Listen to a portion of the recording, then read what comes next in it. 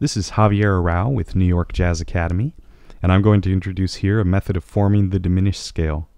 Using this method may help you remember the scale and also use it more effectively. So here are 8 notes that form the D diminished scale. Before we take a closer look at these 8 notes, let's first look at the C major scale. Here we have 8 notes moving from C up to C, no sharps, no flats.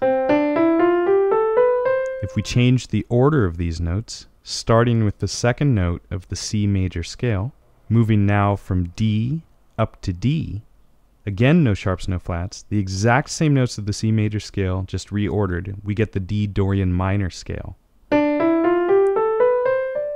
So here's the D Dorian again, except we are going to remove the last 4 notes of D Dorian and put in a new set of 4 notes on the top that are a half step lower.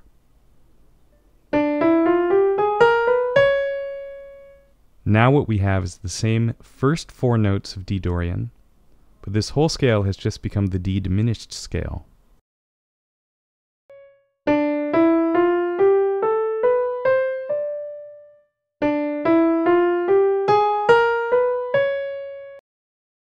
You can use this method to learn all your diminished scales.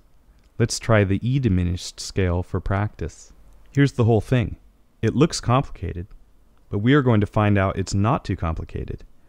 Let's start first with D major. Now, with D major, we have again the major scale, moving from D up to D, with an F sharp and a C sharp, because the key of D major has 2 sharps in it.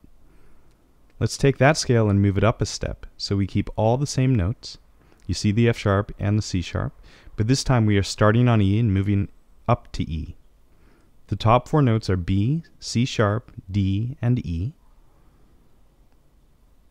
And now they become B flat, C, C sharp, and D sharp. And again, there you have the E diminished scale.